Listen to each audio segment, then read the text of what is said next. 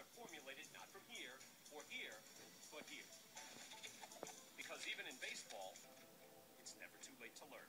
Clubhouse Confidential, weeknights at 7:30 Eastern on MLB Network.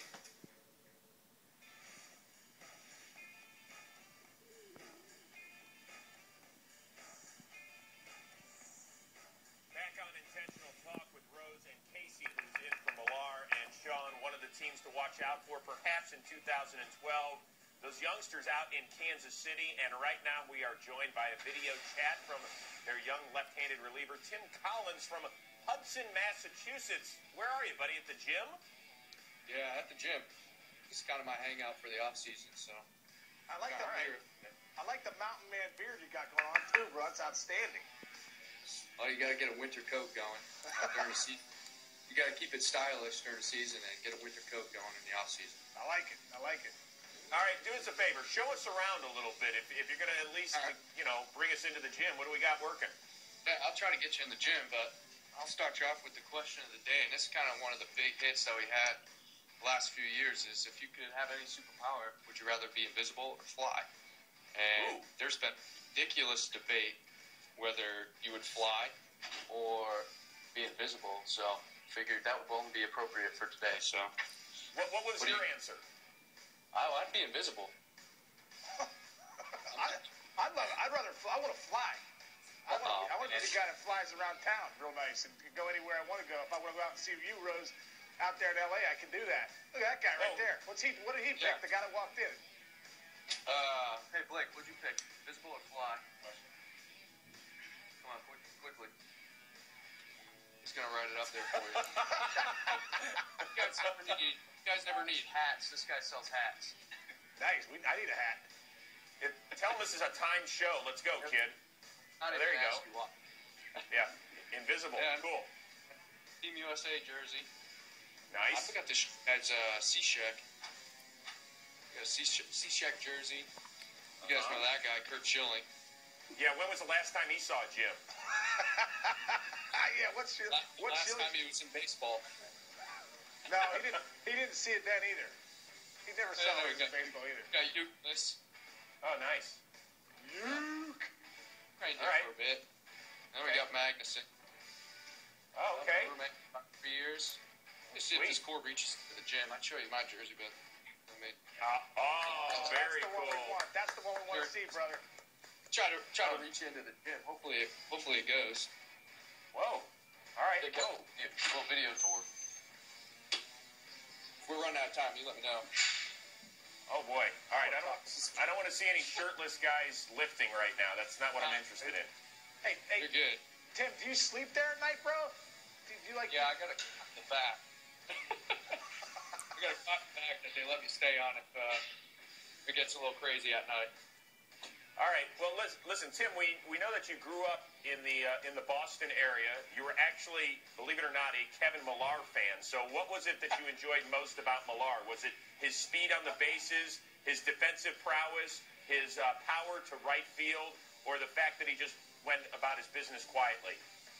All of the above. He's a five-tool guy, right? 5 tools. Yeah. Well, hey, listen.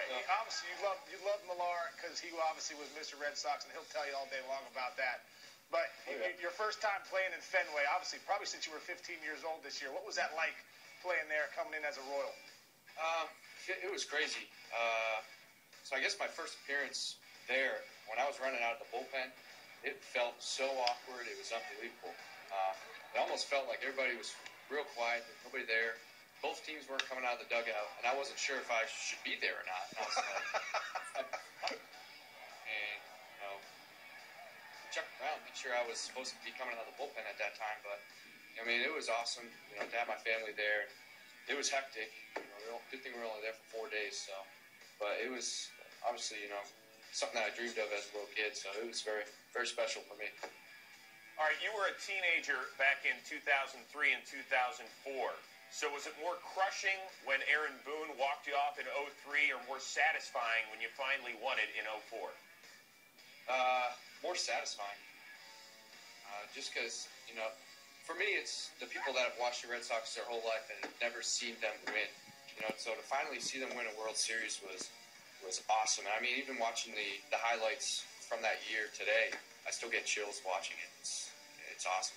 Listen, I'm a big workout guy. I'll crush a cheesesteak here and there, maybe a large fry at times. But hey, listen, you're at Cressey Performance, which obviously a few years ago, maybe you weren't as big as you are now, and it's translated to the diamond. Can you tell us about what that program has done for you as a baseball player? The program helps me just go into spring training being as strong as I can. Obviously I signed at 125, 130 pounds, and I've gone up as high as 175 pounds. So, just the training program here, putting on weight, it's just helped me, get better and stay healthy throughout the whole season. So, there's, no better place for me to come in the off season and train. So, on top of that, the atmosphere it's unbelievable. All right, true or false, Tim, you have almost a 40-inch vertical leap. True. Back in the day. So that means you could dunk a basketball? I actually have not tried to dunk a basketball, but I can jump and grab rim. Okay, that's not bad at 5'7". So what's the one thing you can do for us right now? Can you do a standing vertical leap, and so we can see, how high you can jump? Let's see something real quickly. Let's see. Can you touch the ceiling? Yeah. I mean, I've tried to touch my head on the ceiling before. Here we go. You're good.